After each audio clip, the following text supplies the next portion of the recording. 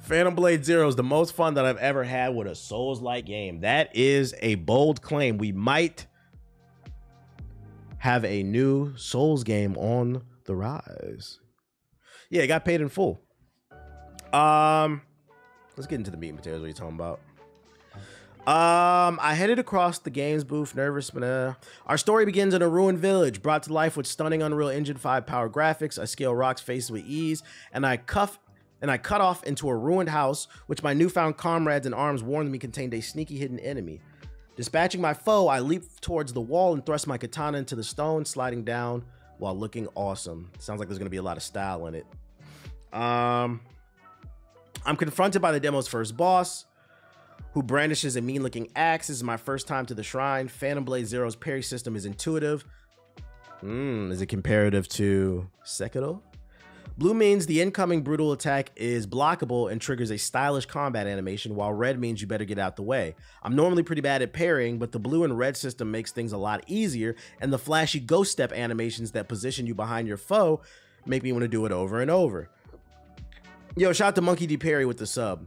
I'm not gonna lie, it's fucking hot in my house. Hold up, I gotta cut the air on, bro. Oh my god.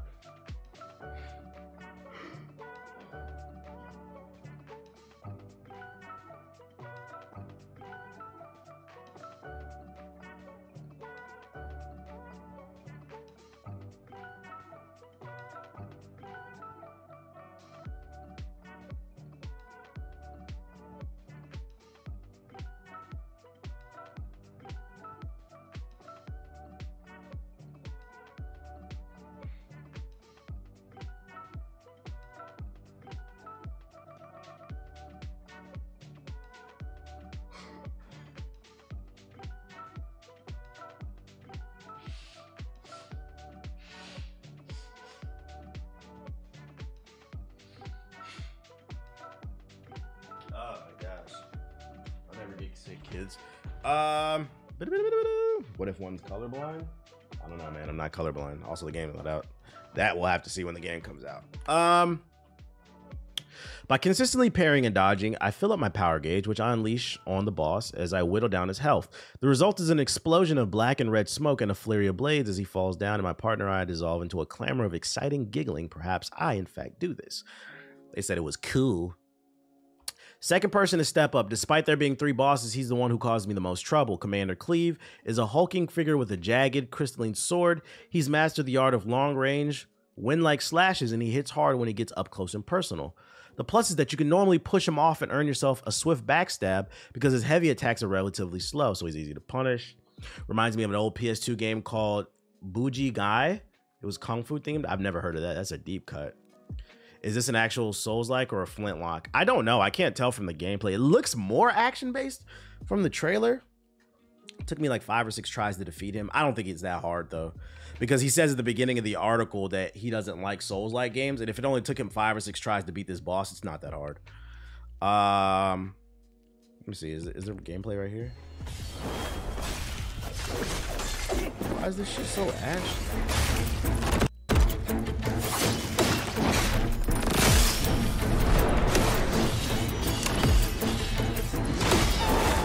Yeah, I'm not gonna lie. This looks like a mix between Sekiro and maybe like Devil May Cry. Like, it looks super fast paced.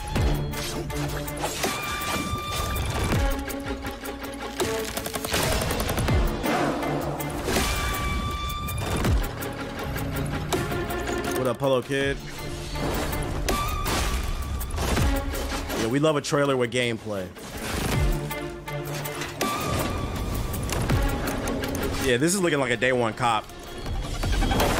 This is why I said when people were ragging on the state of the play, I was like, it was 30 minutes. What did y'all expect? And also, like, I saw like 3 games that I liked. This was one of them. But people swear I hate on everything.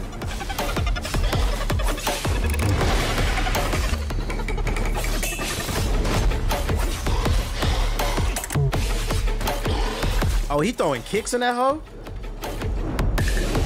Oh, that's saucy. Yeah, it looks fast, but not too fast.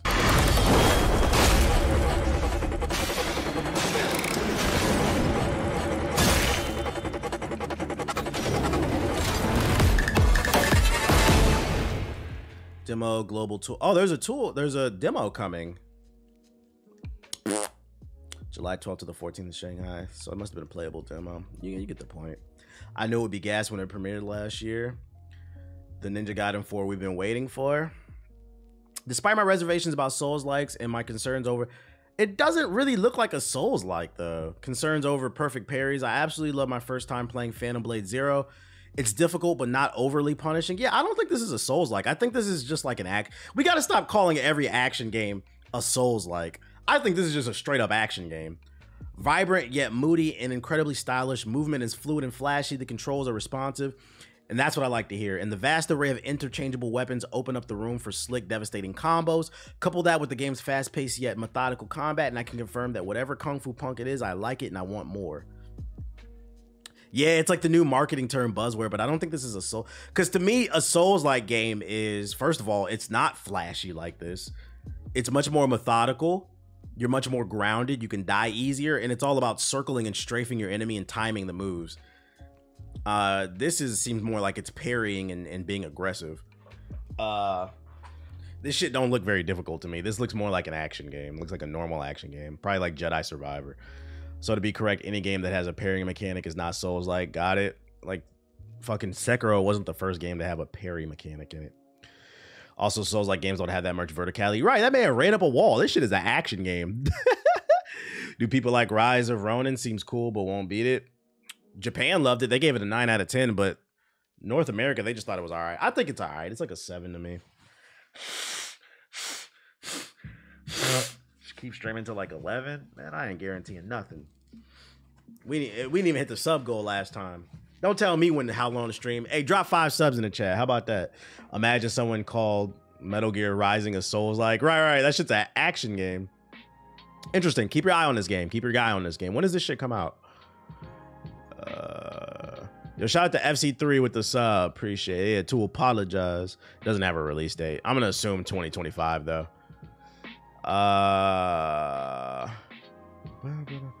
Hey TBH, I've seen you talking about fake black people on Twitter. The 2018 FBI report into Russian bots found that bots were programmed to also argue about sports and games to get past detection as well as another way to package political beliefs. You're definitely right. There are more bots than ever since Elon took over.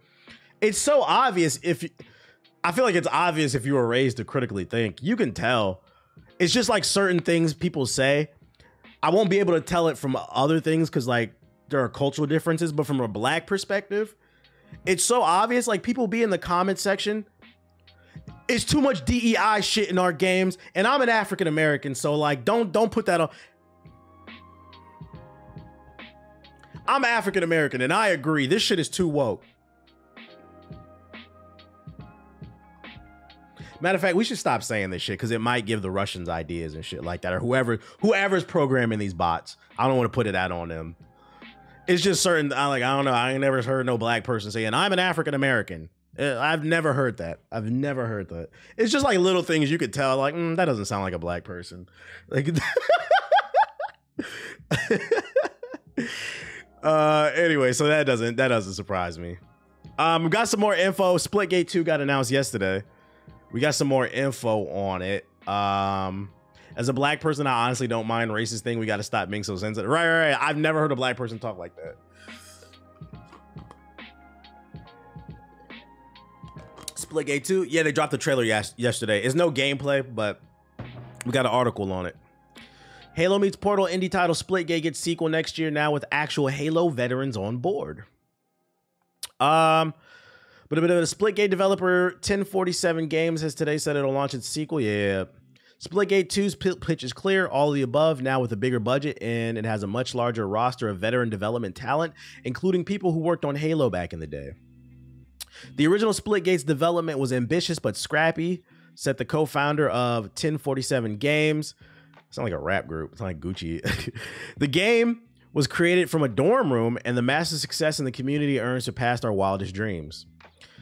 This time around, Splitgate 2 has been designed from the ground up in Unreal Engine 5 to deliver a AAA FPS experience our fans deserve, with the series' signature action completely overhauled by an all-star team composed of the most talented individuals in the industry. Not mincing his words, the CEO goes on to say, this is a revolutionary step forward for competitive shooters. Bold claim. A fresh entry point for newcomers as well as a worthy upgrade from the originals who brought that game. It'll be available on everything, including PC, the Brokey 4, PS5, the Brokey 1, Xbox Series X and S. They're all coming. In the meantime, there's the first episode of the new digital... Who cares about a digital comic? Keep your eye on this. I want to see gameplay. I want to see what they're doing different. I want to see what new game modes. But I like Splitgate. I'm a Splitgate advocate. We love to see small developers win.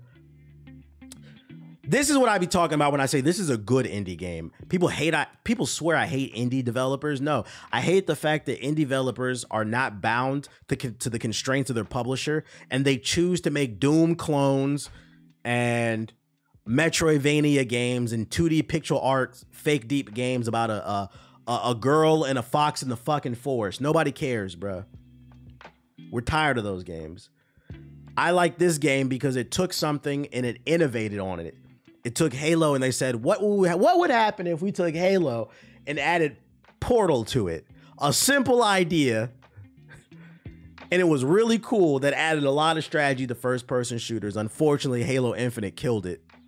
And for all the wrong reasons. This is what I like to see. So hopefully they do well. Even though Hokage Highlights swears I hate on everything. You should be a consultant to those indie companies. I gotta build a brand up, man. I gotta build a brand up. So yeah, keep an eye on that game. Just a rumor. This is on the Gaming Leaks and Rumors Reddit. Take it with a grain of salt. There's nothing here. Just a rumor going around that Ubisoft is working on Rainbow Six Siege 2. And it'll be revealed at the 2025 Invitational. No proof other than just some insiders that posted on Reddit. But I'm going to say there's a 50% chance this is real. Just because, like, it's about that time. Rainbow Six Siege came out in 2015. Great game. Played it all the way till, like, 2018. I remember we had, like, a little bit of a comeback in 2019 where we played it for, like, a month.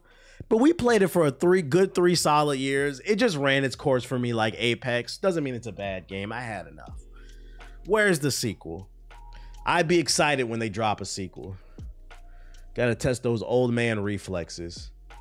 Where you been, bro? I've been looking for your streams all week. I was live yesterday, but the rest of the week I was sick. I've been sick, so I've been trying to recover. Are you gonna play Katsugami Path of Goddess? I'll get to it probably. I think I got a code in my damn email. So keep your eye on this, see if there's any other rumors coming. If the skins don't carry over, I don't want it. They probably won't, because I'd imagine it'd be running on a new engine. Although it's Ubisoft, they like to asset flip, so maybe not. Counter-Strike 2 streams win? Never, nigga. That shit is Counter-Strike Go with new smoke physics. I played it already on stream. I'm not a Counter-Strike fan. Would a sequel have all the characters though? That's a good question. I would hope they'd have at least all the characters plus new ones. Chat, we gonna put them on Nobody Wants to Die? What is Nobody Wants to Die? Somebody brought that up yesterday. Let's see. Hold up, y'all. Let me get on my main account.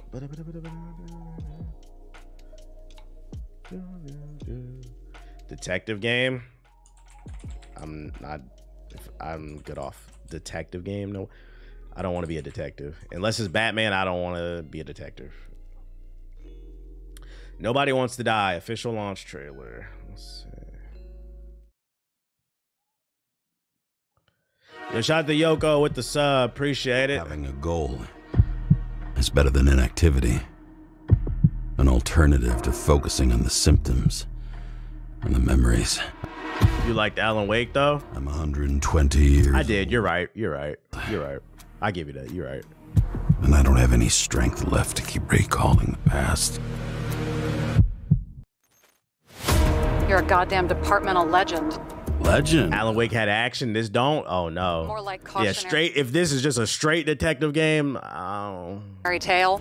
I need access. Do you think I don't know why the chief put you on restricted duty? No doubt about it. This case smells worse than a 2-week-old corpse in a storm drain. Can I ask you something personal? Do you believe in life after death? Well, apparently in the past, City of people Immortals. used to ask stuff like that all the Kind of time. looks like BioShock. Average lifespan was less than 100 years. And now, can we believe in anything beyond this? What if you could choose the bank or death? Word of gunshots in Central Park. Interesting art style. Sarah, you there? All those innocent souls. It's no action. It's pretty much a walking simulator. Yeah, I'm good off that. I'm a gameplay first person. Gameplay's got to be there for me. James? No, please. Take you apart piece by piece. Who are you? I've lost visual. You should be thanking me. Out now. I haven't seen really anybody talking about this game. Is it been getting good reviews? It reminds me of Dishonored for some reason. How does this remind you of LA Noire? I think it's kind of like the 50s style. I think that's why. Yeah, I don't know if that interests me. What else Suicide Squad, guys, huh? Mrs. Freeze? Huh? Mrs. Freeze reveal? Huh? No.